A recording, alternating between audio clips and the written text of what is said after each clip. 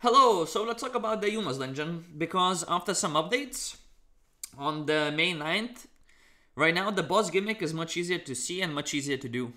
I'm gonna show you the full run. I'm gonna speed up the things on the... that doesn't matter that much, just clearing everything, going fast.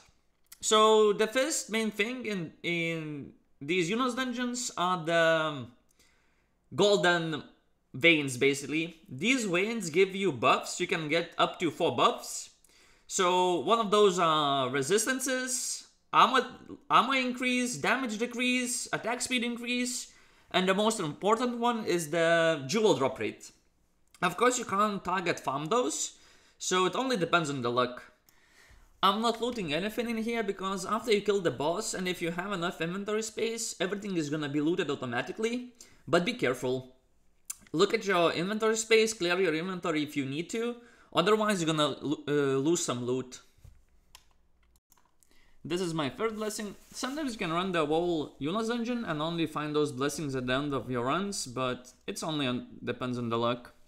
Most of the times you're gonna find those kinda early. And this is another gimmick. This vein is called Endless Giant Vein. Basically what happens in this one, that NPCs spawn in waves and you have to kill them all. I mean, I had a lot of damage, so I killed it fast enough, but you actually only have a minute to clear that one. So if you're lacking damage, you might not be able to clear. But otherwise, just remember that Endless Vein is a tough nut to crack, especially on higher level Eunos dungeons. And especially if you get unlucky and you get that Endless Vein at the end of your run when you already have stacked a lot of debuffs, be careful on that one. This is another blessing, the last one. So 4 blessings done. When you start doing higher level Eunos dungeons, be careful not to stack your hit rate dampening to 100%. Keep looking at the affixes that you get, because you're gonna start doing 0 hits.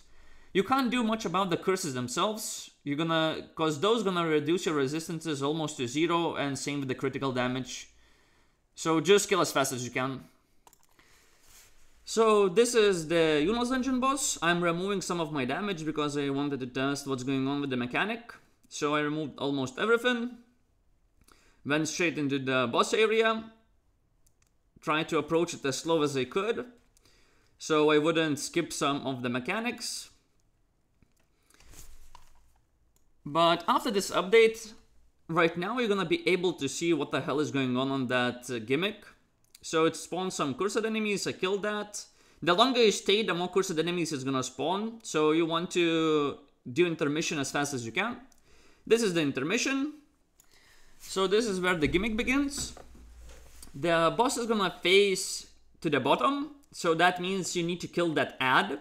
It's gonna spawn a cursed enemy. What I do with the cursed enemy, I always go onto the ad with it and then only kill it basically together. You kill that, you can see there is a light beam now going on from that. So this is the change basically that happened on this update. Now you can see which ad you need to kill really clearly. So you kill that ad and you finish the boss. So thanks for watching. I hope this was helpful. GG's, and see you guys in the next one.